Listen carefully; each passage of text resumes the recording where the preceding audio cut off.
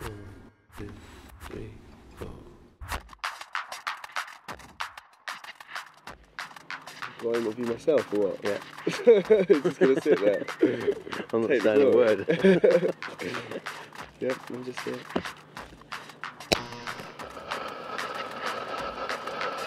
We are on. Australia's cool. I was here like the first time about 3 years ago. I love the country. It's really good fun. Everything about it's pretty chilled, good people, good vibe, and conditions are good, you know. Like the other day we had a pretty sick session and it just showed me how good it really is. I think I'll be coming back at some point.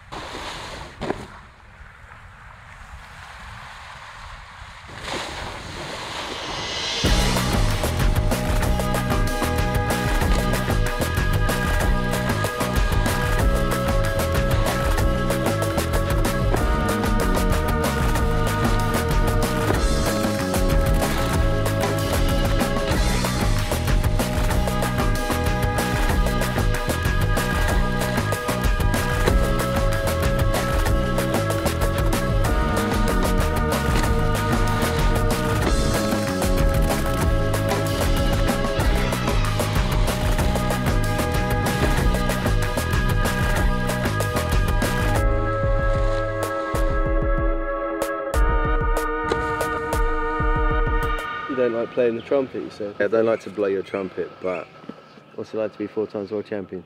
I haven't heard that one before.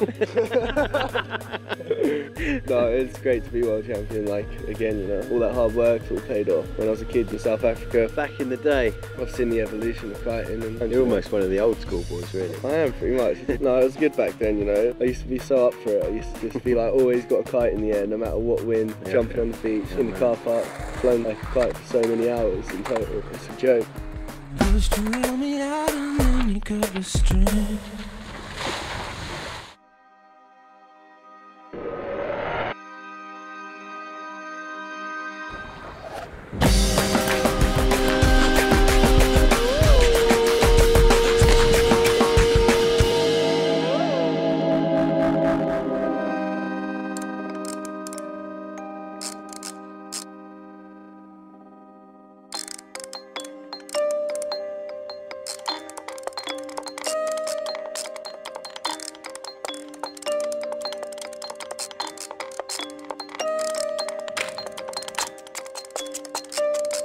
Today it was pretty crazy.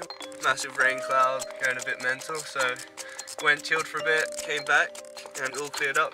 Main break and the lagoons down there just wasn't really working so well. This is the only place I've ever kited in Margaret, so I was here like 4 years ago and had exactly the same condition. I was out on my 7, it was pretty windy, like it was good for like mega loops and pretty crazy stuff.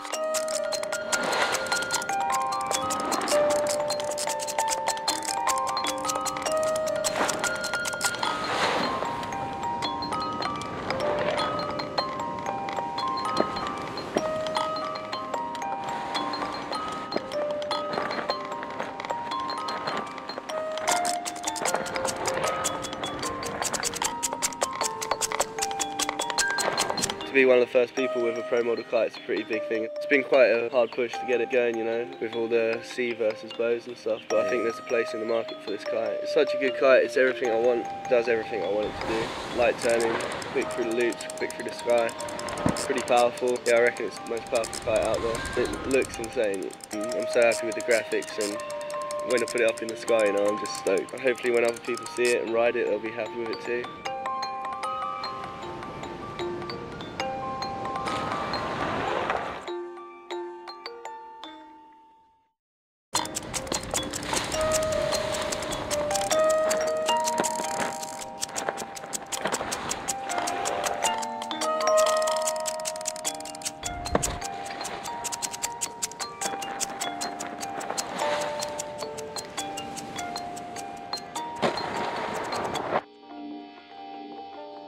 On the way back, we stopped at this one spot. It was actually looking amazing. The sun was out and it just looked perfectly flat.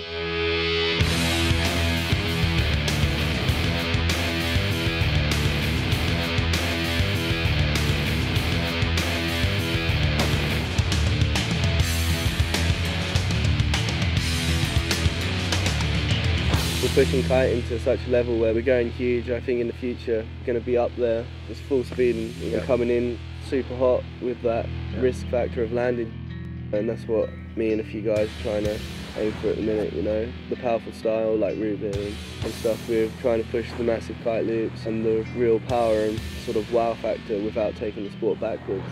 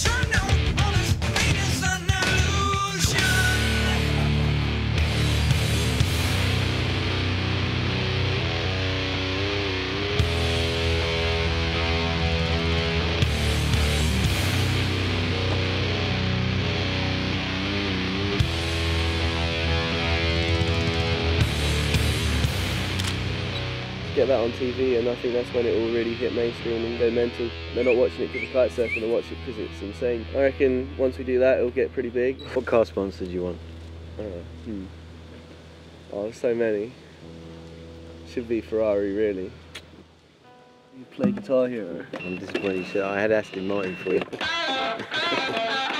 Please don't fucking do that next to me. This game's fucking mental, man. Do you use this thing? It's a whammy bar, man. Can't get my head around that, dude. You'll have to get into it. No, don't do it for me. Get into it, then Don't it do will. it for me. Well, it will. No, it won't. It's insane, man. Really? This game is addictive. You look like you're on ecstasy when you play that. Fucking ruined this interview, Jason. Have some respect, HadLow.